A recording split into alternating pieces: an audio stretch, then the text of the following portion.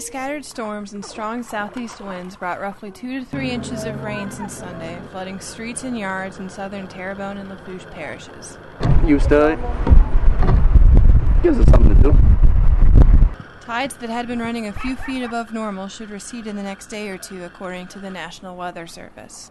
Residents moved their cars to high ground, and some were stuck in their homes waiting out the high water. Despite the inconvenience, many residents will continue to call the flood-prone areas home.